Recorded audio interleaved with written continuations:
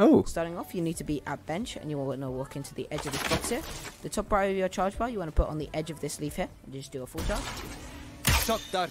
Uh-huh. And then for the second one, you just want to go to this door here, and this little black spot on this piece of moss here.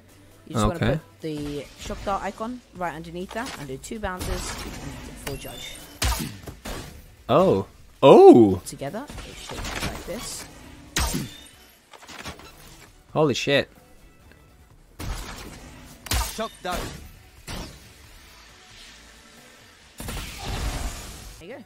I would call this more a flex lineup. The spotted lands on is really good, but the biggest problem is, first of all, the time it takes, and the second, you're so exposed. I don't think I would ever do this in a ranked game, but if I ever did, and I got a kill with it, I'd feel pretty cool. You gotta give him some creds though, because it's a pretty advanced lineup. It's not easy to pull that off.